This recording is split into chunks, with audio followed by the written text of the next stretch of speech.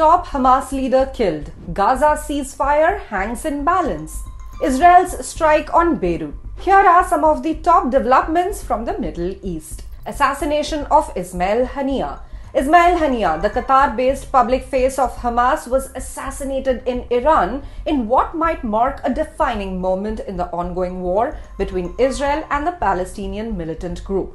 Haniyeh was killed in Tehran, where he had gone to attend the inauguration of the newly elected Iranian president Masoud Pezeshkian. Israel strikes Beirut. The alleged assassination comes after Israel targeted a Hezbollah commander in Beirut on Tuesday, with fears growing about a major regional escalation in conflict. An Israeli airstrike targeted a senior Hezbollah commander in Beirut's southern suburbs on Tuesday night, following a rocket attack from Lebanon 3 days earlier that killed 12 children and teenagers. The strike caused a loud blast and visible smoke, and its target's fate remain unclear. Hezbollah denied involvement in the initial rocket attack.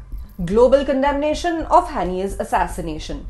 Senior Iranian government and military officials have convened to discuss the country's response, with a foreign ministry spokesperson saying Haniyeh's blood will never be wasted. The attack has been condemned by Turkey and Russia, with Ankara labeling it heinous and Moscow calling it an absolutely unacceptable political murder. Palestinian Authority President Mahmoud Abbas has also condemned the assassination, describing it as a cowardly act and a dangerous development. Peace talks hang in thread. The Prime Minister of Qatar, who has acted as a mediator in ceasefire talks between Israel and Hamas, questioned the chances for negotiations to succeed following Haniyeh's murder.